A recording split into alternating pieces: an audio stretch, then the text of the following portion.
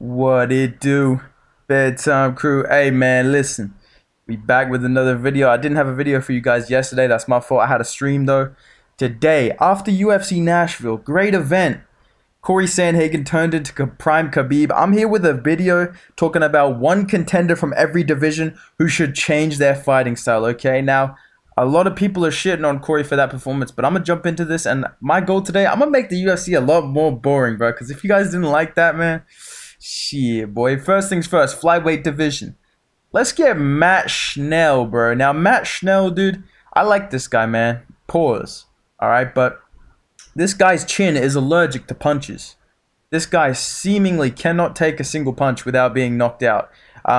His biggest skill in MMA is probably his jiu-jitsu. If you scroll down, this guy's got 9 submission W's in his career, you know. He's not really knocking people out. He has no power. He's 2-4 in terms of KOs. So, in my opinion, striking is useless to this guy, right? You're not going to knock anybody out, all right? You're not going to knock anybody out. You got no power. That's it. You got no chin, no power. That's it. Stop trying to strike. I'm going to turn this guy into a fucking wrestler, dude. Let's get this guy into like a kick at range, then look for submissions type guy, you know. I'm not saying pull guard, but definitely consider it, bro, because I think Matt Schnell has a lot of potential as a kind of Brandon Royval type, like, chaotic contender. I think if he just abandons his striking completely and just becomes a wrestler, dude, I think he'll have a lot more success. If he's hunting for triangles, because triangles are kind of his special move, we may see a new mythical fighter. So that's what I'm going to say, bro. Jiu-Jitsu Matt Schnell, like low-T Matt Schnell, let's get him in there, looking for triangles, looking for failed situationships, like on some Brian Ortega shit, you know what I'm saying? Let's move on. Bantamweight division. Okay. Pretty obvious one, I guess I would say. It's going to be Dominic Cruz. Now, Dominic Cruz, here's the fucking thing about Dominic Cruz, you guys. He's exactly like Matt Schnell.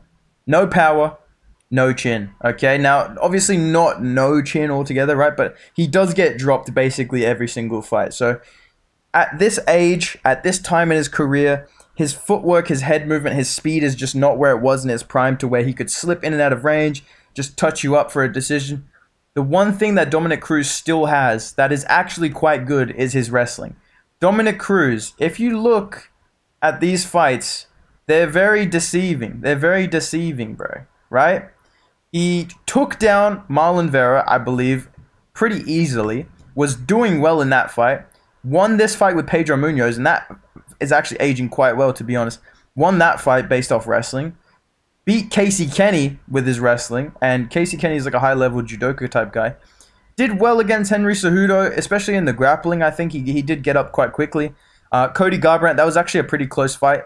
I know it was like a 50-45 or a 49-46, but these were all super close rounds, right? Like, you can get a 49-46, 50-45, and still have close rounds, if that makes sense. So, all in all, and he beat TJ Dillashaw for the belt with wrestling. So, my proposal is, Dominic Cruz, you stop striking, dude. Obviously, keep, like, using your little, like, gay head movement or whatever, and, like, footwork, right?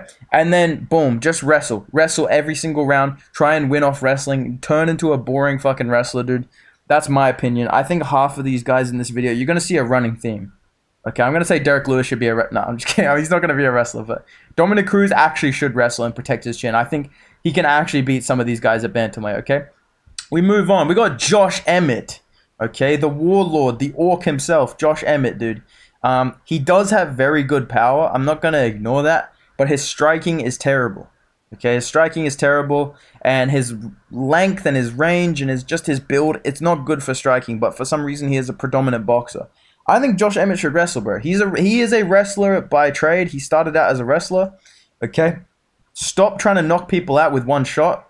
You're not Francis Ngannou, buddy. You're at featherweight, okay? And you need a little bit more skill if you're going to be looking for knockouts. So I think if you mix in your wrestling, you can be the guy that's feinting, going for those overhands, just like he did to Michael Johnson, right, bro? Feinted that takedown, hands came down, big overhand. I think he should wrestle way more, and then in between wrestling, boom, big overhands. If that doesn't work, just take him down again, or just put him against the cage.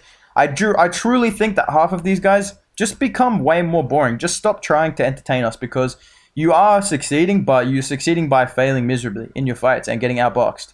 And you should just stop striking, to be honest, and just become a wrestler, honestly. So listen to my advice as the best wrestler on YouTube. And we move on. We got Michael Chandler in the lightweight division. This guy needs to change things up.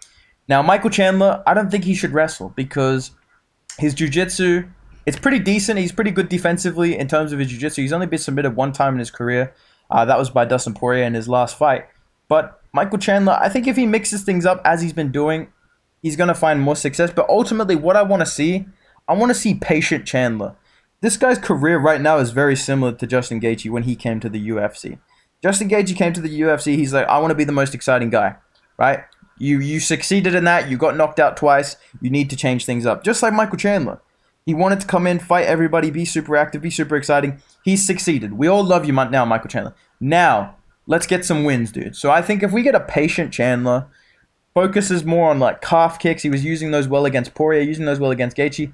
If Michael Chandler turns into a calf kicker and just jabs at range and uses his explosiveness to defend takedowns and stay at range and just explode into range, then dart out of range, I could see a lot of success for Michael Chandler. If he becomes more patient and tries to use his power in small bursts rather than stepping on the gas and just spamming RB and X the whole fight, we could see a completely different Michael Chandler that could be a lot more successful. So what I want to see from Michael Chandler is patient Chandler. Patient kickboxer Chandler.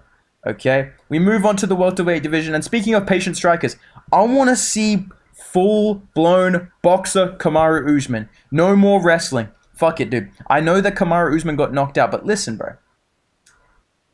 Kamaru Usman, if he stops trying to force the fight on people, and he just uses his jab the way he did against Gilbert Burns, right? If he's patient on the feet the way he was against Jorge Masvidal the second time, right? And just uses if he just jabs and clinches the entire fight, could become even more boring, bro. You've become a bit too exciting. I think that's your downfall, right? Become boring again. Go back to how you were, except less wrestling, right? Because wrestling is going to be hard to do. It's very predictable. If Kamaru Usman just stands up for an entire fight and just jab, leg kicks at range, you know, boom, big right hands to hurt the guy. And then if there's any sort of resistance, just run him into the fence and just hold him there, dude. And beat him up in the clinch. I truly think if Kamaru Usman becomes like a what's their fucking name?